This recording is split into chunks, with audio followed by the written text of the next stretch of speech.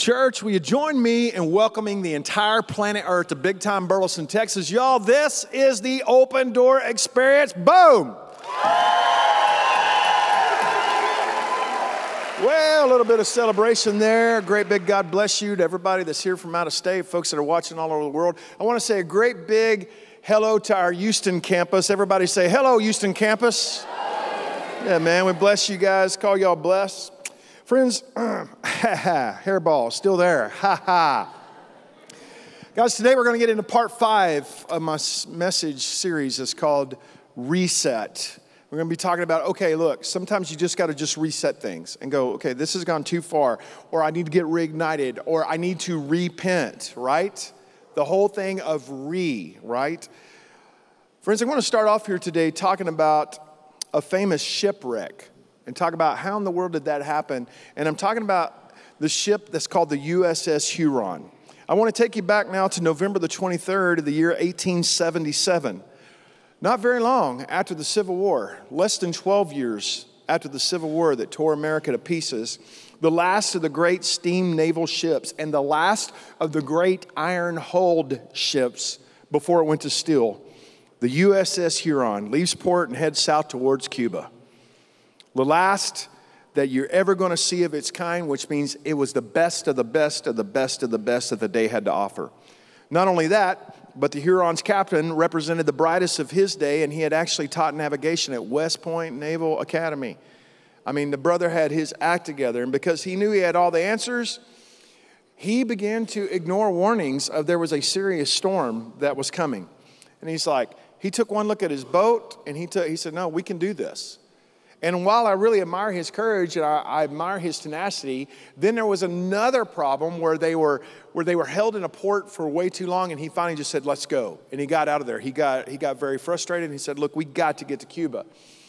And a combination of a whole bunch of minor mistakes turned into something disastrous, because what he did not know is that there was a tiny 1-degree error in the ship's brand new compass. Which means as they were steaming south, it was 1 degree off, and he was actually going to the right a little bit. And since it was a big storm, he couldn't see that he was getting closer and closer to the reefs. Well, in fact, within 24 hours after they left, the Huron would sink just 200 yards off the coast of Virginia, and 98 men would lose their lives to the waves and to the terrible current. Now, the warning bells rang, and the captain saw the rocks of the reef directly ahead. And when he saw that, there was no way that they could stop in time. He commanded his men to brace themselves, and his last recorded words were this: my God, how did we get here? Now, I've been in that several times in my life. If you've lived long enough, my friends, you have too, where you just got into a place, you go, whoa, I didn't see this coming. I had a plan, I had a strategy, everything was going the way it was supposed to, and now this disastrous thing is happening, and I don't know how we got here. And sometimes it's very traumatic, like it is something disastrous, and sometimes, man, you just look up and you go, I don't have the zeal and the strength that I used to have. I used to be on fire for Jesus. How did I get here? I used to be so full of hope. How did I get here? I was on track. How did I get off track? How did I get off track with my marriage or my relationship with my kids? Or dude, if you've lived like me your whole life, my finances has just been a solid roller coaster.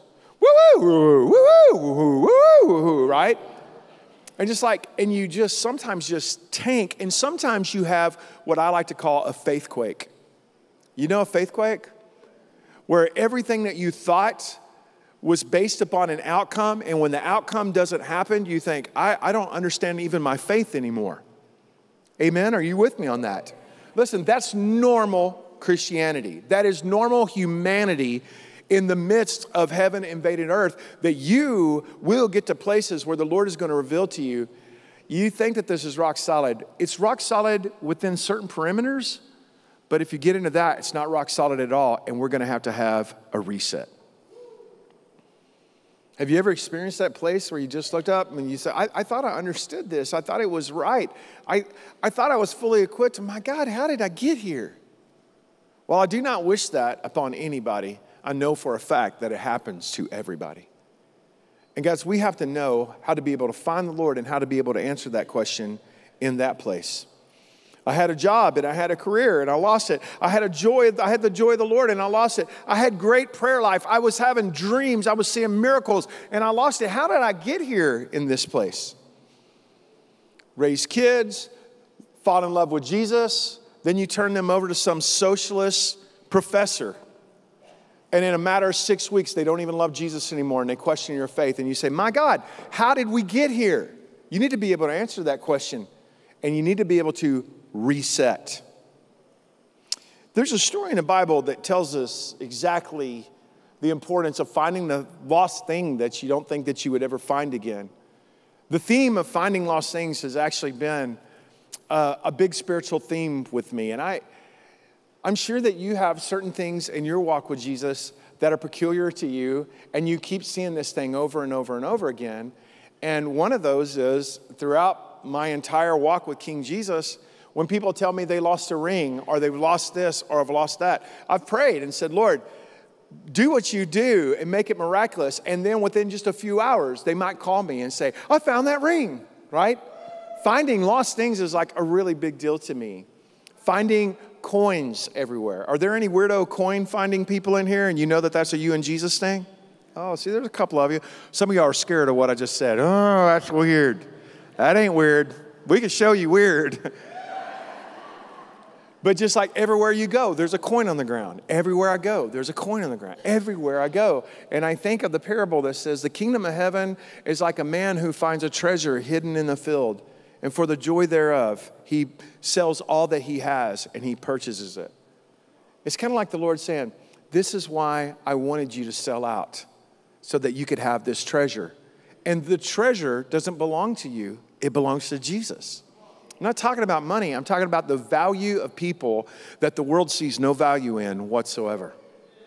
It's a treasure hidden in a field. There are so many people, friends, that the world does not celebrate, but heaven does celebrate. The selfless old lady who can only give what the Bible calls a widow mite. A little teeny tiny piece of a penny that a widow could give. And Jesus says, wow, look at what an extraordinary giver she is. Everybody's like, dude, why would you celebrate that? You know, did you not do good in math, King Jesus? Oh, I did great, actually. Sure did. And here's the deal, pickle. That lady right there is giving more than anybody else that you see, because that's all she has. She's all the way in. You need to know, man, that there's many ways that you're selflessly serving King Jesus that the world is never going to celebrate. Quit looking for the world's approval and serve an audience of one, King Jesus. Amen. So there's all kinds of really cool weirdo prophets in the Old Testament. One of the things I can tell you about prophets and missionaries is they're all weirdos. Now, I like weirdos. And, deep calls into deep, right? So the weirdo in me calls out to the weirdo in others. And I like people that are just plain strange. I do. I enjoy those kinds of people. I like people that are rock solid and you understand them and all that. Like I have a whole bunch of friends who are professional cowboys. And, they kind of have the personality of this piece of plastic right here on this glasses. And I like those guys. They just keep to themselves. They work hard. They have an incredible ethic. They got the old Texas culture thing. I love that very, very, very much. But I also like some people that like Daffy Duck on Ritalin. I like those people. I very much like people, too, that are just so far out of the box and just such weirdos, like Leanna. Like, oh, look at you. Y'all are so sensitive. You've been so trained to be sensitive. Yeah. You wouldn't like me, I promise you. So, like we have two donkeys, okay? We have Jane and Alan, right? Well, we have several businesses, and Leanna named all of our businesses Jane Allen, because that's what you do, right? And then she fixed up her daggum she shed, and she had a painting made of the donkeys, and her entire wallpaper is different colors of that same painting. And I'm like,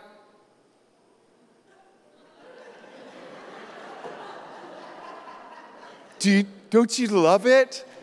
Isn't it amazing? That's a humdinger, honey.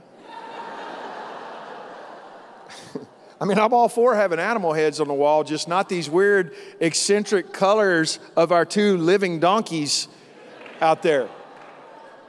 She just thinks it's the greatest thing on planet Earth. And I have learned just to walk in and go, woo, woo, that's so loud, it gives me a headache. She's like, that's what I wanted to do. Well, there's this weirdo Old Testament prophet that's really the Rodney Dangerfield of all the prophets because he gets no respect whatsoever. God, I miss Rodney Dangerfield. Like, I don't like him. He wasn't saved. You don't know if he was saved or not. You leave him alone. Do you know that he was a child sex slave? Did you know that about him? See, man, you don't know people. And you can't just sit around and judge people. What's real is he was a true child sex slave. His little boy body was sold over and over and over again. And he's not known for being the most miserable person. He's known for being one of the funniest people. I love him. He's an overcomer. Yeah. I don't know if you can clap for that because it's not one of the Gaithers. You can clap for Rodney Dangerfield. It's okay. Right on. We bless him. I hope and pray that somebody had the courage to share Jesus with him. Amen. But oh man, when Rodney Dangerfield get up there with Johnny Carson, I'll tell you what, that's some of the greatest stuff I ever saw in my life. And I know it wasn't appropriate, but I love things that are not appropriate. I'm about to start telling Rodney Dangerfield jokes because I'm thinking so many. But there's actually an Old Testament prophet that is just like him. He gets no respect no matter what. And it's Elisha. Now, Elijah the prophet, it's like, you respect me or you die. You know what I'm talking about, right? The prophet of fire, you didn't call him a liar, Elijah. We used to sing that song. And dude, he'd say, well, if I be a man of God, meaning if I'm the real deal, then let real fire come down and just consume my enemies. And then he starts kind of backing up a little bit, going, this is about to get hot. Elisha, who did twice as many miracles as Elijah did. There are 8 biblical recorded miracles of Elijah, and there's 16 recorded miracles of Elisha. And so you would think that he got twice as much respect. I'm just telling you, he just never does. He never does. And he has a hard ministry, and he has a hard life. And even when they went to bury him, they threw him in a grave, and they didn't cover him up. And there's 15 recorded miracles up to the time that Elisha got thrown into this open grave. And then sometime you're like, oh man, he missed it by one. He missed it by one. No, he didn't, because I don't know, maybe a month, maybe a year. I don't know exactly what the time frame is, but there was a battle that was going on. And then in the midst of the battle, some guys got slain, and they was like, hey, our buddy, man, we need to put him in the ground. Well, there's an open grave right over here. And they threw his dead body into that open grave. And when that dead body hit the dry bones of Elisha, he rose up from the dead. There was still enough power. There was still enough anointing within him to literally raise somebody from the dead. I mean, yeah. But cool funeral? No, nothing. Now, this Elisha had extraordinary miracles. There were some really cool things that happened. And in 2 Kings chapter 6, verse 5, we see the principle of the reset in a really cool, unusual miracle. And it says this, but as one was cutting down a tree, the iron axe head fell into the water, and he cried out and said, alas, master, for it was borrowed. Let me just stop and let's just kind of set this story up. And again, guys, we're in 2 Kings chapter 6, verse 5 and 7. And the Bible talks about they all went down to the river, and they were going to cut the trees that were growing out over the river, right? And while they went there, it wasn't like you could go down to Home Depot and go get a chainsaw. Man, an axe head was a family heirloom because there was very few smelters on the whole planet Earth, and especially in iron, because most people at this time were still in the Bronze Age. And to have an iron axe head, that's like being 500 years ahead of everybody else. The Philistines were actually into the Iron Age, while the rest of Israel was into the Bronze Age. And that's one of the reasons why they feared them, because if you held up a bronze shield to an iron sword, the iron sword would go through the bronze shield. And it was a really big deal. It was King David that turned that around, right? It's one of the reasons why he took Goliath's sword. Because the technology that was in it, it was a much stronger, I mean, you've gone from iron into steel, right? Well, this was, from bronze into iron, and then after that is a steel age. So they have this iron axe head, and it's a big deal. And so they went, some guy said, look, I want to go down there and work, and I heard that you got one of those really cool iron axe heads. And they say, well, do, but I want it back. I said, okay. And he puts a stick through it, and he goes down and he's chopping, and he does like this, and it goes off into the river. Now, I don't know if you know this or not, but people didn't know how to swim back then. Even all the way into the Roman culture, where there's baths everywhere. You know why they built baths? Because there was no swimming culture on the planet Earth. So people didn't swim. You think about all of those amazing people that jumped on ships and came over here to the other side of the world. None of them were swimmers. They didn't swim. They're like, wow. Everybody just say wow to that. So if it went in a river, it was in the river. There was no such thing as just diving down, looking around, and coming back up, because folks didn't swim. So, like, what are we going to do? So they go to the man of God, and they said, look, I dropped the axe head. Like, I don't even know how this happened. I'm going to have to go to that family and say, I've lost the most precious tool that you have. And I was trying to do a good thing, man. I mean, I was trying to help. I was trying to be a blessing. I was in the game, man. This was it. And now this horrible disaster has happened. Verse 6, so the man of God said, where did it fall? And he showed him the place. And then he cut off a stick, threw it in there, and as they were watching the stick float, the iron head began to float. Floating iron head. Like, well, that's just a ridiculous miracle. I'm going to have to start me a dadgum internet page and show everybody how stupid that is. Yeah, I like what the King James says. And the iron head did swim. Not only did it float, it starts going, doo, doo, doo, doo, doo, doo, doo, doo. Oh, weirdo miracle. Weirdo. You know that Jesus will do weirdo miracles, right? Come on. So he reached out his hand and he took it. Friends, I'm going to show that there's 3 steps in this process that has to do with the reset of when you have found yourself in a place like, how did this happen? My God, how did I get here?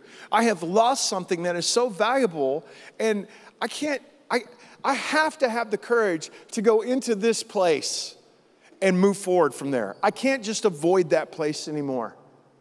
Because that's the first thing that the Lord is going to say to you is, let's go back to the place. Let's go to the shack. Let's go to the place where the worst thing that you can possibly imagine happened, and meet me in that place. And we're not going to move forward unless you will meet me in that place. Friends, I want to just tell you this. It is so important that you and I get so comfortable with how much the Father loves us, and guys, that we just get so real with the goodness of God within our life that we don't spend our life trying to avoid the places where we have experienced great loss. But actually let the Lord say, so where do you think you lost it at? You remember when you were a happy kid once? How long has it been since you've been happy? Where do you think you lost that at? Meet me in that place. Oh, you know that you used to trust people? Man, you don't trust anybody anymore. Where do you think you lost that at? Show me the place. You show me the place where you lost it. Oh, no, I could never do that. I could never show you that. Lord, that's a shameful thing to me. Well, you're his bride. And if the Lord is saying, you know what? I'm not ashamed of you. Take me to that place and show me. Aren't you somebody who comes before the Lord and you say, Lord, show me your glory. I want to see what nobody else sees. Well, the Lord comes to us and says, show me what you won't show anybody else. Take me to that shameful place that you're scared of. Where did you lose it? What happened? Brother King David had experienced this in the presence of the Lord over and over again. And he said, even if I make my bed in hell, there you are. He said, I've decided to set you continually before me all the days of my life, and I want to see you, Lord. I want to. Now, for victims, this place is all about the forces beyond our control, those who have more, and the big guy picking on the little guys. Well, I'll tell you where I lost it. It was somebody that had more money than me. It was somebody that had a bigger house. It was somebody that was smarter than me, and it ain't fair. Okay, you're never going to recover what you lost. You're never going to move forward. You're always going to be a zero instead of a hero in that place because you can't be real enough with God when God says, show me the place where you lost it. Adam, where are you? Adam, where are you? Well, I'm hiding because I could hear that you were coming, and what's real is I'm just not dressed to meet you.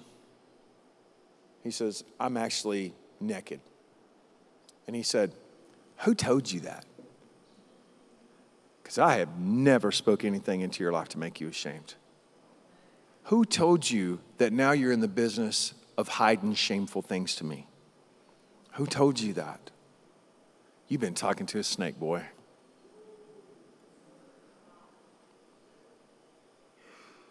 Friends, the first thing that God Almighty will do, if you will admit, I need a reset and I've lost something that's incredibly valuable to me. I've lost my heart. I've lost my passion. I've lost my zeal. I've lost any of that. Is He's going to say, where did it happen? Where did you lose it? And if you can't get past that, you'll never get into the second and the third phase. And I want to just tell you, man, you can trust Jesus. And I'm sorry for whatever painful and terrible thing has happened. I truly am. I'm not making fun of you. I'm amazed at what people go through. And I fear the Lord when it comes to the hurts and the grief of other people. You don't mess with people's grief. You just don't know. Now that I've said that, I'm telling you this, you can be an overcomer. And the Lord will cause a miracle that you could never imagine to take place. Wouldn't you imagine that this man who had lost the axe head, when he went and got the prophet, I would have thought, do your prayer and the Lord will split the water. Because that had already happened at the Jordan. He did that with Elijah and he also did that with Elisha. Yeah. He's like, okay, split the water, cause it to be dry and find it. He says, no, I don't think I'll do that. I just think I'll make it be a champion in the environment that it's already in. Do you know that God Almighty will give you a victory and cause you to become a champion in the environment that you're already in? If you're somebody that has a shameful past of drug abuse, do you know that God Almighty will put a spirit of freedom on you and you'll be able to set other people free? And because you don't put on a religious mask and you're vulnerable and you say, no, listen, I was on drugs or I did have this or I was a part of that. But here's what's real. Redemption has come to me, and such as I have, I give unto you. Because you do that, He'll cause you to swim in the places you've sank. But Lord, I sank bad. I know. It was a train wreck. It was actually very impressive, Troy. But I'm going to cause you to swim in the place where you sank. You know, maybe you're somebody who's saying, maybe I haven't been holding myself responsible for my own zeal, for my own passion for Jesus. Man, there's something wrong with me. And I want to tell you, I do this all the time. I feel it. There are times, guys, when I've had the glory of the Lord upon me, and I feel like I'm just going to go to heaven any minute. And there's other times I don't even feel like I'm saved. You're like, oh, you're a pastor. You can't be like that. Dude, I'm a dude who is madly in love with King Jesus, and I had to fight my own humanity like everybody else does. And this brother is victorious. I got some big-time victory in my life, but it's not without a battle.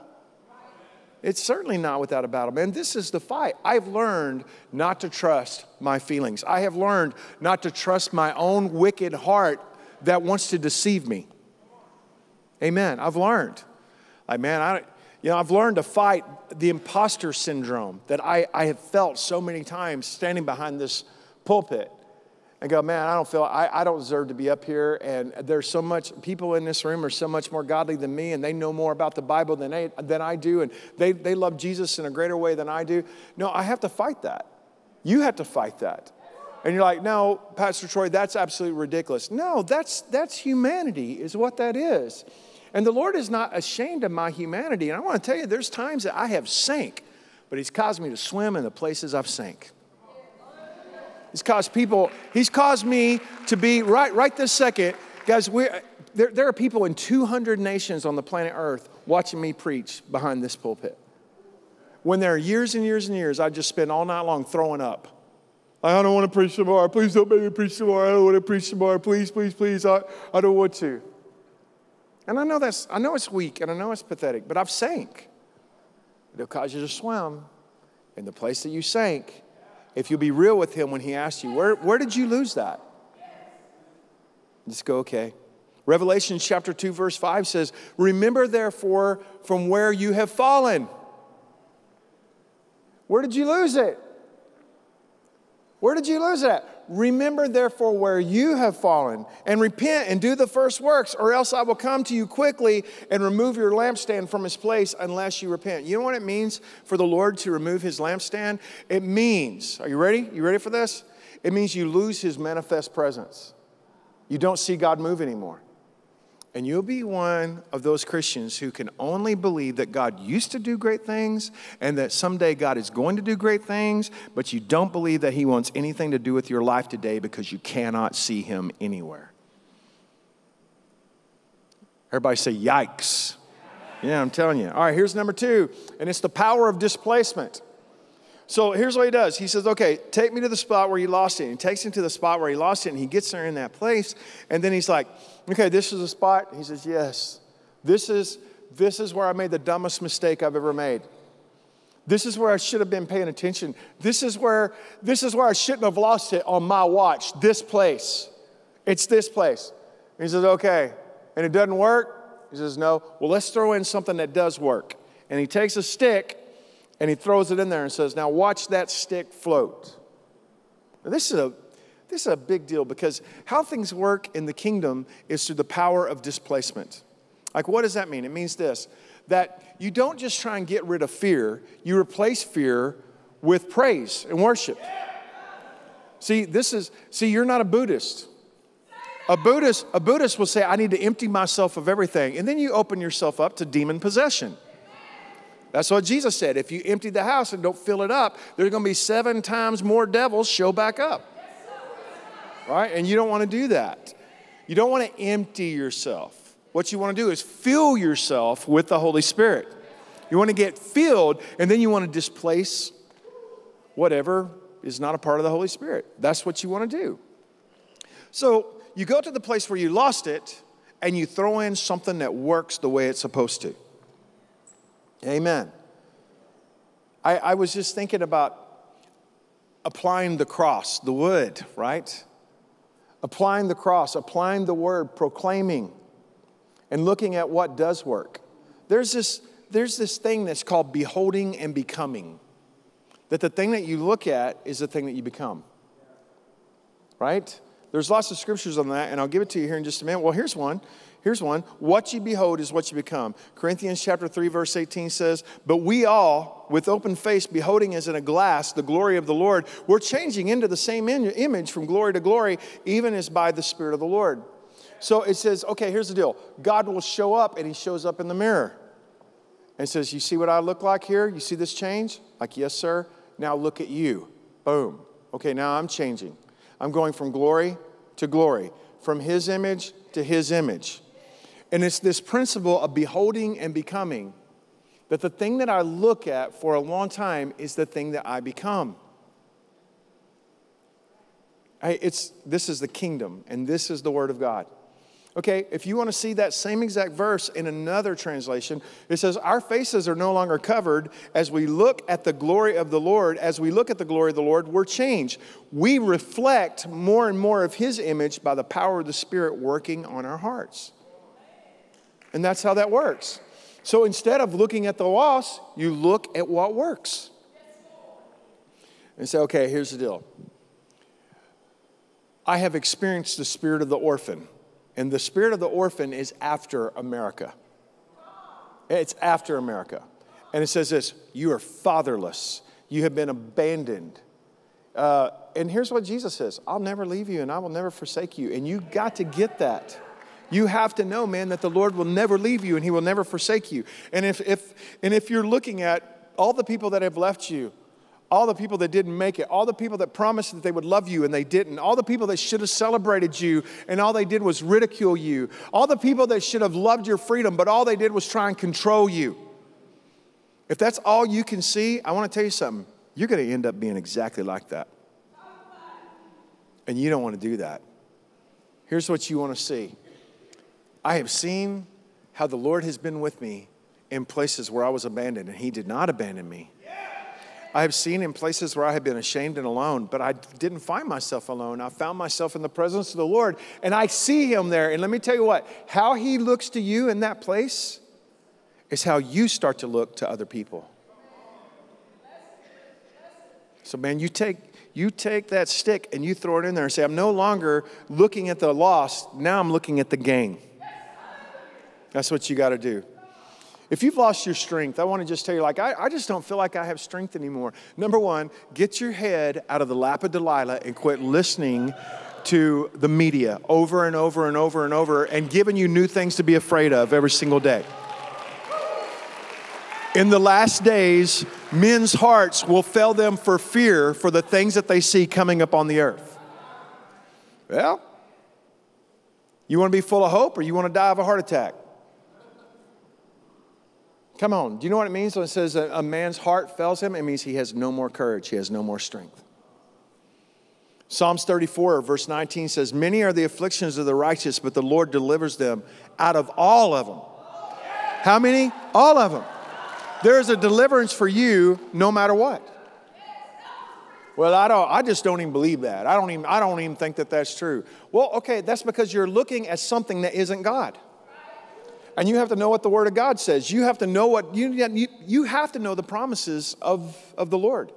Isaiah chapter 43, verse 2. When you pass through the waters, I will be with you. And through the rivers, and they shall not overflow you. You will not be overwhelmed. When you walk through the fire, you shall not be burned. And no flame, nor shall the flame scorch you. He's not saying that you're not going to go through hell. He's just saying it just doesn't matter. You're going to go through it. You're going to go through the fire. You're going to go through the water. You're going to go through stuff. So yeah, but it ain't going to overwhelm you. But it's overwhelmed every single person in my family. They have been overcome. Yeah, but you're a bad motor scooter. The presence of the Lord is with you. 2 Corinthians chapter 4, verse 17, for our light affliction, which is but for a moment, is working for us a far more exceedingly and eternal weight of glory. So what's real is there's a way that I can find God in this hell that I'm going through here that's going to change me for the rest of my life. And I want to be so much better at the end of this thing. Isaiah chapter 30, verse 21, your ears shall hear a word behind you saying, hey, this is the way, walk in it. Whenever you turn to the right hand or whenever you turn to the left, that there's a place that you and I can find when we're in a dark place, that it's okay, the Lord's got our back. He's behind us. He's no longer in front of us. Now He's gone behind us and He's speaking into our own spiritual hearing. And He's saying, go ahead and take a few more steps here. Hey, won't you turn right just a little bit? Hey, won't you turn left a little bit? Just walk with me because you're not going to remember the darkness. You're going to remember how I was with you. Hallelujah. Psalms chapter 37, the steps of a good man are ordered by the Lord and he delights in his way. Though he fall, he shall not be utterly cast down. I want you to think about that. He's like, look, go, go, go. Well, Lord, you told me to go this way. I did. And then there was a train wreck. And he's like, well, then get up. He says, even if you fall, do you know what the Lord would say to you? Get up. What are you laying there for? But because I fell. He's like, so? It's the way. But it can't be the way if I fall. Dude, you don't know the Lord. You need to know Him. Listen, His highest value for you is not for you to have a train wreck. His highest value for you is for you to know Him. Amen. And for you to bear the fruit of the Holy Spirit. That's how you glorify the Lord. Not through skillfully avoiding falling down. He says, even if you fall down, you ain't going to stay there. So just go. But Lord, this way is scary, and I gotta try and traverse all this mess, and I don't know what I'm going to do. He says, look, even if you fall, you ain't going to stay there. That's what the Word says, right? Guys, I have to go on to the third one, and the third one is this. Once he took him to the place and said, where did you lose it? Be real with me and tell me what happened. This is what happened. He says, okay, now I'm going to show you something that works. And now you're going to look at that. And then when this crazy miracle starts to happen and it begins to actually float in the same exact environment where it sank, then you got to reach out and grab it. I ain't going to grab it for you. It's up to you. Okay, whenever I make a way for you to finally go to college because that's been your dream, and now you see that there's a way, here's the deal. Are you ready? You're going to have to do it. It's not enough that I gave that to you. You reach out and you put your hands on it and you possess it. And if you don't do that, then you can stand there beside the place where you've always lost it and say, man, oh, I hate that day. I wish that hadn't happened. I said, look, I caused that thing to float for you. But you didn't have the courage because you were scared of the water. Reach out and grab it. Tell the person next to you, tell them, say, reach out and grab it. Possess the land. It's not enough to see the promised land. Listen, you have to possess it. Moses saw it, but Joshua possessed it. Oh, I like that. If God gives you peace, if God's like, here you go. Here's peace.